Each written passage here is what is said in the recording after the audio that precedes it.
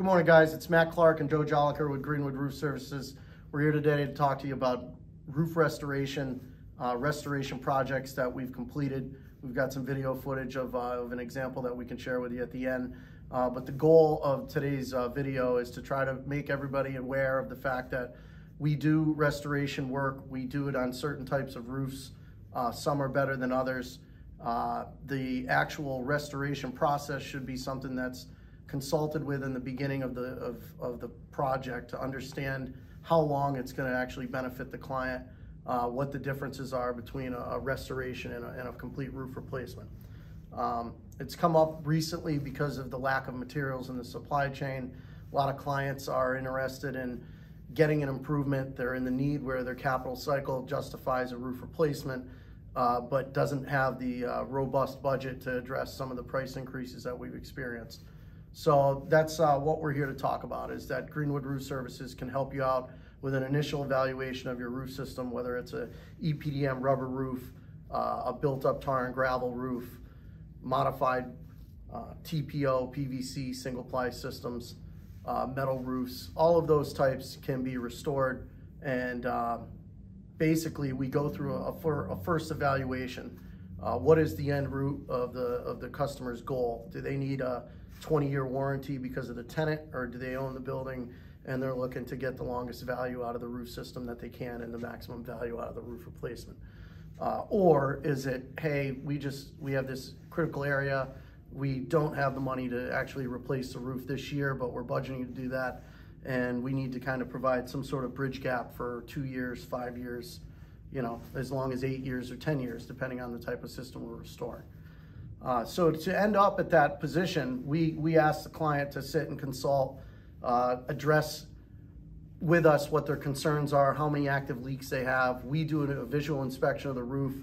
It could be a result of heaving insulation that's prohibiting water from getting to the drain, and that creates a ponding water situation, and they only have leaks when they get rain because the water doesn't get off the roof to the drain, and the heaving insulation is creating a ponding water. So a lot of situations like that, we address the insulation issue to facilitate the proper drainage, restore and patch the leak area, and a lot of times we've seen that that's, you know, we eliminate the squeaky wheel, so to speak, and the customer is allowed to, you know, get another 2 to 5 years out of it.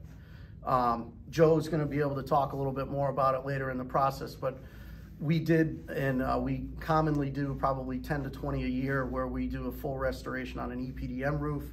Some of the criteria, aside from the leaking, the heaving insulation, would be to have a thermal scan done on the roof to identify moisture or wet insulation, visual inspection of all the counter flashings and the metal work, coping caps, edge metals, drip edge, places that have, you know, drainage issues where it's either in the neighborhood of a gutter or at the leading edge of the roof.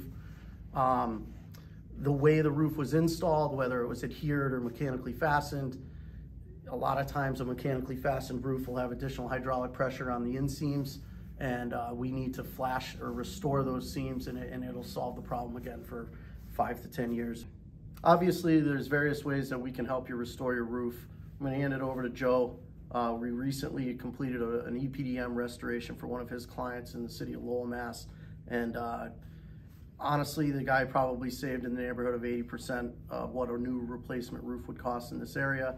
And he's going to have a dry roof for 6 to 10 years. Thanks, Matt. So like Matt said, we restored a roof in Lowell, Mass. And typically with these restorations, the first thing I had to do is get out on site. I had to inspect the roof. I had to check to see if it actually qualifies for a roof restoration. This being an EPDM roof, there are many components to an EPDM system. So there was a couple different situations that we had to focus on as we restored the roof system. This roof in particular had about a dozen leaks on it to start. We were able to identify all those leaks with repairing the punctures on site first. We did that by walking each field sheet and identifying each puncture. The next thing we did was we looked at the seams. We were able to probe all the seams, check for fish mouths, which fish mouths are particularly bubbles that happen in the seam, and when we probe those, we're able to find those where water is infiltrating.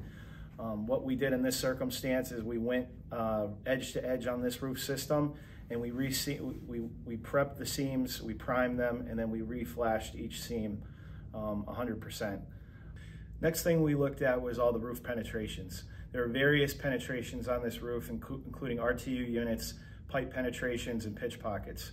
We were able to identify all the deficiencies around these curbs, pipes, and pitch pockets, and the confirmation on that was we were able to reflash, reseam, top off any pitch pockets that had any type of gaps to fill around pipes, and to top it off, we reseamed all the edge metal around the perimeter, flashing in the system 100%.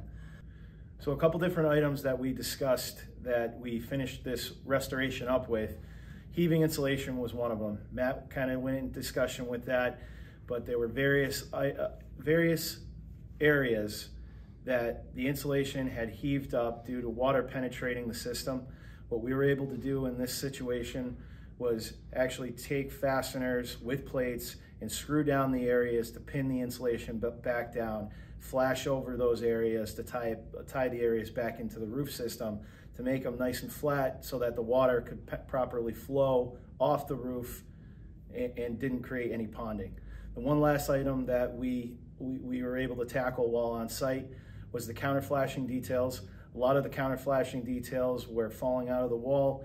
We were able to locate those areas, identify the situation, and restore all the counter flashing around the entire roof perimeter. At the end of the day, Joe's client offers a great example of what a customer can expect if we were to do a restoration and inspection, evaluate the existing roof system, and come to an agreement that what we can offer meets the expectation of the customer as well as their budget. In this case, the EPDM roof had all of the field seams restored, all of the curbs restored, all of the flashing and penetration restored, as well as the edge metal and the counter flashings. So we ended up with a good success. Client saved a pile of money, probably 70 or 80% of what they would have spent on a new roof system. And it started with a relationship with us and an inspection and the recommendation that, hey, this may be an opportunity to consider. So we'd love to help you on other roof systems. Like I mentioned at the beginning, we can do this on metal roofs. We can do it with asphalt-based systems, whether it's modified or a built-up roof system. TPO and PVC, also single-ply membranes, similar to EPDM, but they have kind of their own level of characteristics that would require a different scope of work if a restoration was being considered. So we appreciate the time, and in the future, if you're ever in need, feel free to reach out to us. We'd be glad to look at your roof and let you know what your conditions allow.